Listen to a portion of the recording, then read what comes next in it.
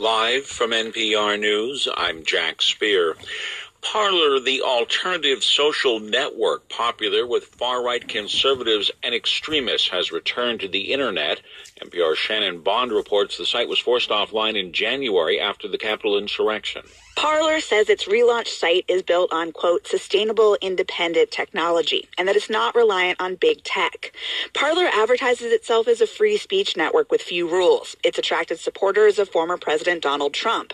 But after the Capitol attack, Amazon Web Services stopped hosting Parler, and Apple and Google booted it from their app stores. The tech companies, which are NPR financial supporters, said Parler failed to remove posts encouraging violence. For now, Parler says only current users can use its platform. New members can join next week. It's also looking for a new chief executive. Its last CEO was fired after clashing with conservative donor Rebecca Mercer over how the site should be run. Shannon Bond, NPR News. Former President Trump could still face legal repercussions for his role in the deadly insurrection at the Capitol building. NPR's Windsor Johnston reports even though the Senate has voted to acquit Trump, he could be tried for civil or criminal charges related to the January 6th riot in the nation's capital. Prosecutors in Washington, D.C. would still face the challenge of proving that Trump intentionally incited the attack.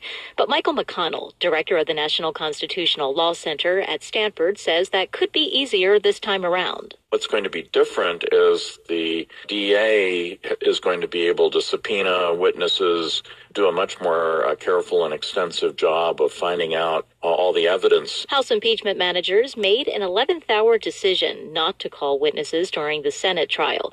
Prosecutors in Washington, D.C. have charged more than 200 people in the Capitol riot, including some conspiracy cases against individuals who claim they acted at Trump's direction.